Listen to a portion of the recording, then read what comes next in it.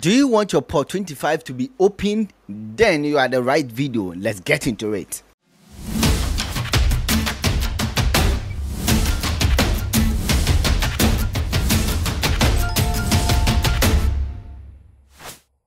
My name is Kojon Keto of SAS Media Studio. On this channel, we create content related to affiliate marketing, email marketing, business marketing, and also website development. So please kindly subscribe for future updates. Now, before we go ahead to open the port 25, take this note.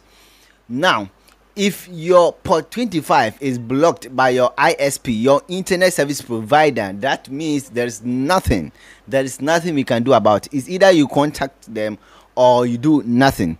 But if it has been allowed by your ISP, or it has not been blocked by your ISP, then you have to follow this procedure. Better still, if you don't know whether it has been blocked by your ISP, just follow this procedure. If it doesn't work out for you, then remember it is being blocked by your ISP. You can contact them.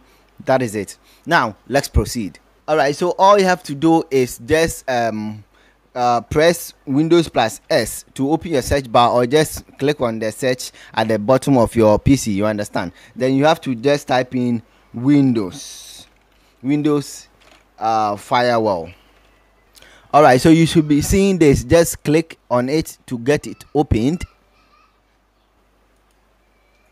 All right, so the Windows Defender firewall has been opened. Okay, so now we can see we have inbound rules and we have the outbound rules. All right, so just click on the inbound rules, right click on that and click on new rule.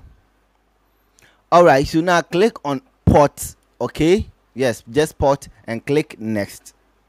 Now make sure you select TCP. All right, and just select specific local port and just type in 25, which is the port that we want to open. Okay, then click next. Allow all the connection and click next. Leave everything this way and click next.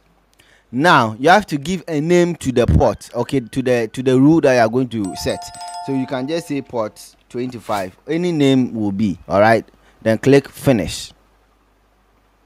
All right, so now as you can see, this is the port. So you have created a rule for this. Okay, that's basically how you can open port 25 on your Windows computer. If you have any question, leave it at the comment section. Thank you for watching this wonderful video. Please like this video if you really appreciate it. Leave your questions or your suggestions at the comment section. Subscribe for future updates. Let's meet next time. Bye bye.